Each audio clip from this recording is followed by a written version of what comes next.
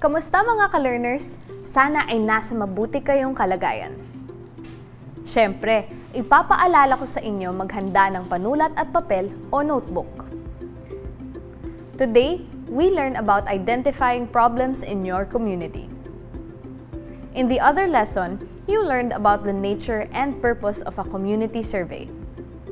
It is very important that all members of the community participate in the survey.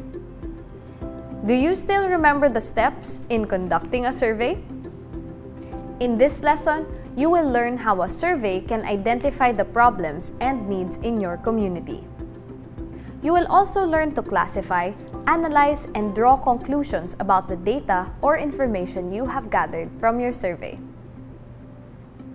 After this lesson, you should be able to record observations of existing conditions in the community using a survey guide, tabulate data collected through the survey, analyze and synthesize the collected data in order to identify problems in the community, and draw conclusions about the community based on the data gathered from the community survey. This is an activity on recording information or observations in your community. Follow these instructions. 1. Get a sheet of paper and a pen. 2. On the sheet, list down your observations about your community. Base your observations on the following topics. A. Garbage disposal. For example, how do the people in your community dispose of their garbage and waste? B. Street maintenance. For example, what is the condition of the streets in your community? Record as many observations as you can. Were you able to record many observations about your community? What were these observations about? In a community survey, it is important to record all the answers of your respondents. This ensures that all members of the community have participated and have voiced their opinions and suggestions regarding the condition of your community. We must remember that the community survey aims to identify the problems and needs of the members of the community. By identifying these problems and needs, we will also be able to identify programs and services that should be made available to the residents in the community and to the community itself. The members of the community serve as a basis in identifying certain projects, programs, and services that will benefit them. These projects, programs, and services will develop and improve the condition of the community and the quality of life of its members. Here are some important tips in conducting a community survey. 1. The interviewer should plan his schedule in specific areas of the community. If he is not familiar with the community, he should have someone from the community to guide him. 2. It is important that all the items in the survey should be answered by the respondent.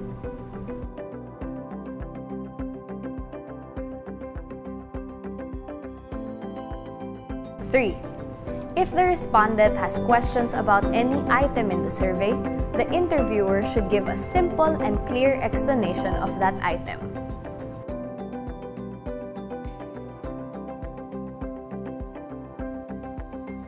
4. The interviewer should be attentive to the respondent during the interview.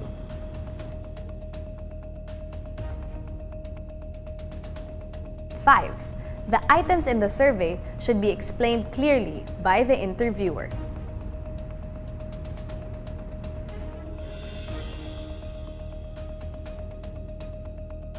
In a study such as community survey, data are organized into a table or image for easy interpretation. It is easier to look at and analyze the data that has been properly arranged. When the data has been tabulated and analyzed carefully, it is easier for barangay officials to discuss the problems and needs in the community. It enables them to focus on the responses of the residents and helps them in identifying which needs should be given priority. It is important to do the following with the data you have gathered. 1. Determine the total number of respondents who participated in the survey. This helps you to determine the total number of responses you expect for each item in a survey. Let's say the total number of respondents is 14. 2. Tabulate or count the responses for each item of the survey. For example, item number 1. How would you rate the following services in your community? A. Excellent. B. Adequate. C. Inadequate. D. Don't know. 3. After tabulating or counting the responses, go over the responses again just to make sure of your tabulation. 4. Analyze and interpret the tabulated data. Let's look at item number 1A, parks.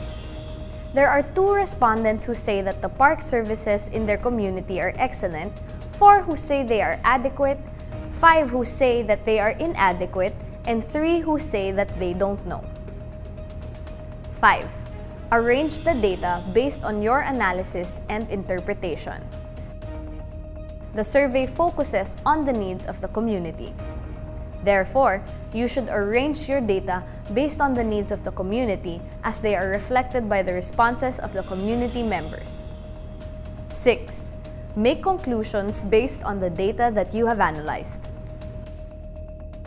For example, among the list of community services that the community members feel are inadequate, garbage collection is the primary concern.